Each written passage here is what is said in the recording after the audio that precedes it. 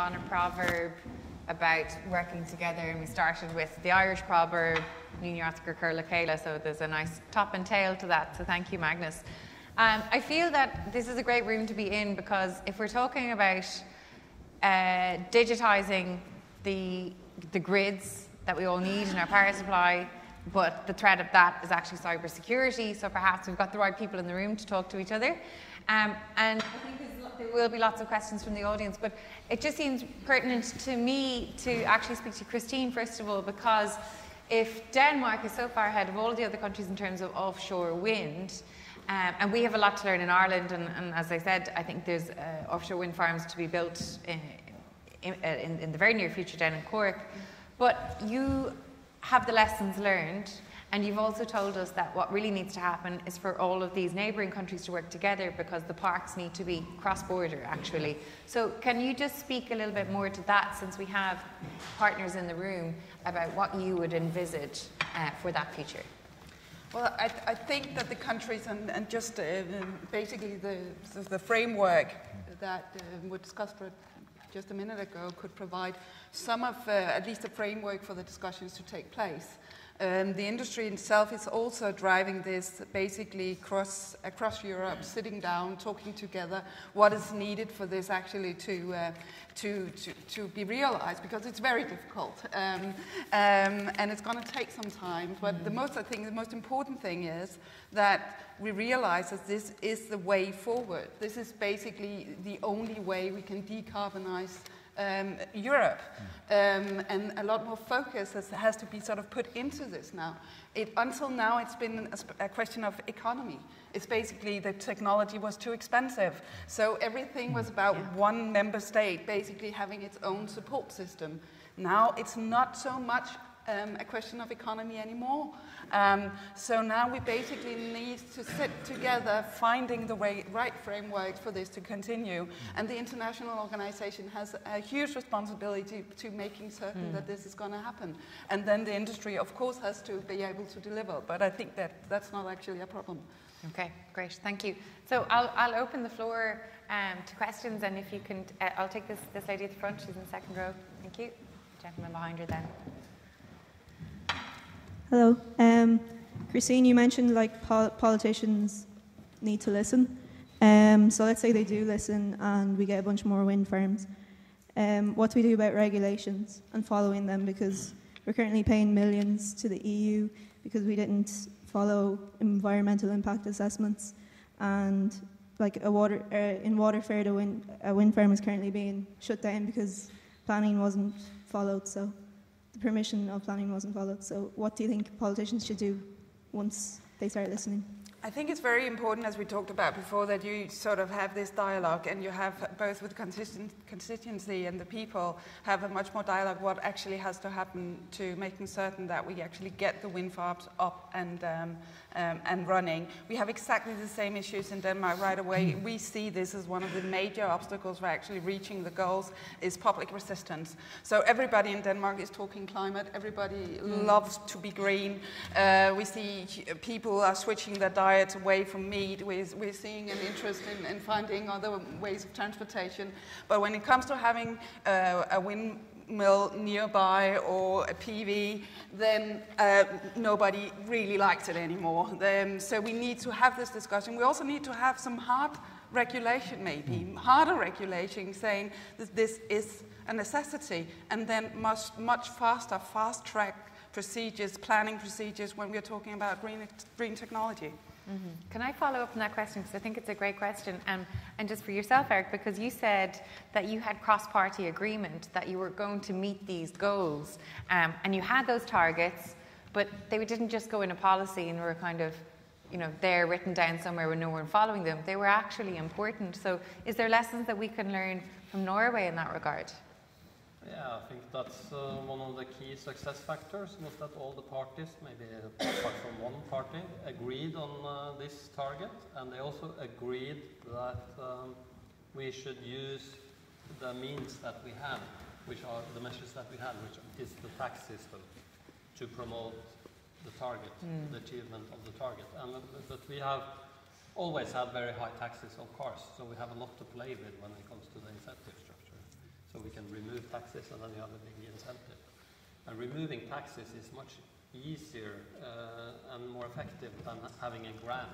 Yes. A grant is based on a government, and the government has to issue money to the company that gives out the grant. If you have a tax exemption, you just lose income. It's a much easier system. It's more stable. You could also have a bonus-malus system that would operate more or less in the same way, because then the government expenditures are not involved. You have a malus, you have to pay extra to buy a gasoline or diesel car, and then you get that is used to finance a bonus to those who buy an electric car. That can be done cost neutral for the government, for instance. So you have a lot of tools. If you have a target and you want to meet the target, you just have to start using the tools. But you also have to convince them to have the target. Targets. Yeah. And maybe we'll come back to Alex, but I'll just take a couple more questions. This gentleman here, and there's another gentleman here after that. We'll bundle them in. Thank you. You can hear me. Thank you. Again, the question is to Christine, but perhaps other members of the panel may wish to comment as well. In terms of, you talked about technological advances, and obviously one assumes that also means efficiency. And I'm surprised not to hear more about energy storage. And perhaps you might say a word about, in Denmark, on energy storage, both at grid level or national level, and then more particularly about a residential or commercial new build. What's happening there? Okay, can I take another question? We'll bundle those in. Can I take to your question, please? I have a deep concern that there's a fundamental flaw at the heart of this discussion, and that is statistical reliability. With all due respect to the EA in Copenhagen, I will only have confidence in the reliability of our climate change statistics in Europe when the management of our statistical databases is taken over by Eurostat in Luxembourg. Okay, so I'm not sure any of our panel can address that, but we'll note that comment certainly. So if we come back to the issue of energy storage, I know it's addressed to you, Christine, but actually it's something that I wanted to ask Magnus as well, because hydrogen wasn't really coming there, and hydrogen is a way of storing energy as well in a cleaner, greener way. So Christine, if you'd like to come to that first. Well, I could talk 10 minutes or an hour on hydrogen alone. I think, as I just shortly mentioned, this is going to be one of the future technologies, and this is very much where all the focus in Denmark is being put into right now. So I would envisage that we will see some of the first test hydrogen facilities in connection with offshore wind being sort of the next step, because hydrogen is basically the way that we see that we will be able to store the energy. And also, I think it's going to be interesting to see whether or not we can engage in a new cooperation with the oil and gas industry, because there might be an opportunity to use some of the existing infrastructure basically to transport the hydrogen in the future. So some of the pipelines might be useful for basically getting the hydrogen towards the customers. So this is basically the only thing, power to X, being talked about in Denmark now, and I think the politicians here will go and engage with them in how to combine the next offshore wind park. Maybe the tendering process has to be connected with facilities that can produce hydrogen, and that's where the support has to go next. Okay, thanks. Thank you, Christine. Magnus, can you speak to that energy storage question as well? First of all, we are very blessed with the hydropower in the Nordics. I mean, that's really our big battery. And that can be developed further for sure to be even more flexible. But then we should also consider hydrogen that will come for sure. But it's also a matter of cost. I mean, I think we have lower hanging fruits that we can use this what we call sector coupling between, for example, the heat and electricity system, and actually use the inertia, thermal inertia in buildings and so on. And that should be, and it's actually getting more and more used, but I think we are just starting. I mean, I think we can do a lot. Yeah. But do you think that those developments will happen in time for us to meet those measurable targets? I mean, for example, we need to see that price volatility will go up, so it can actually be part of the revenue. I mean, if you make an investment for storage on any kind, the value must be high. I mean, the value should go up in time with more wind, for example, and solar to be there. Okay, thank you, Magnus. And there's another question over here. This gentleman, forget the microphone. I want to ask the Danish lady and perhaps other members of the panel a question arising from a conference here a month ago, which the IIEA were also involved in organising. During that conference, the Oxford energy economist Dieter Helms talked about, in terms of auctions for renewable power, whether it's solar or for wind or whatever else it might be, he mentioned that it should be based on equivalent firm power, which means that when the wind isn't blowing adequately to generate power, and also when the sun isn't shining, that the price awarded should be based on equivalent firm power. Is that a practice that's coming in Denmark or any place else in the Nordic countries?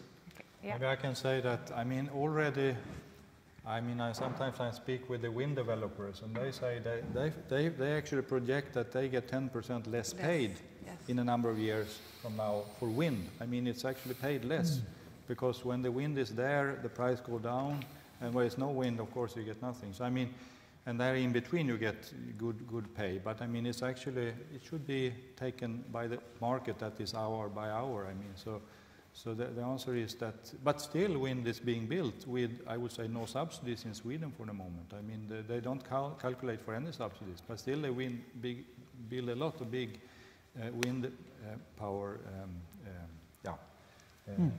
And is this something that you were talking about, the digitization of the grid? If something like that is happening where less power is getting generated and we can tell immediately because it's digitized, is that something where the pay will be flexible for it? Could the digitization assist with that, or is it a benefit? I'm not sure. Maybe that's another thing. I mean, it's more, I would say it's more better utilization of the assets. I mean, if it would be transmission lines or energy storage or something like that. So it's better utilization. And then we should not forget that it's very important to connect larger and larger areas. I mean, the more you connect, the more less likely is that it will not blow any wind anywhere. I mean, if you connect larger areas, you need less of storage because you have more power transmission. If you talk electricity.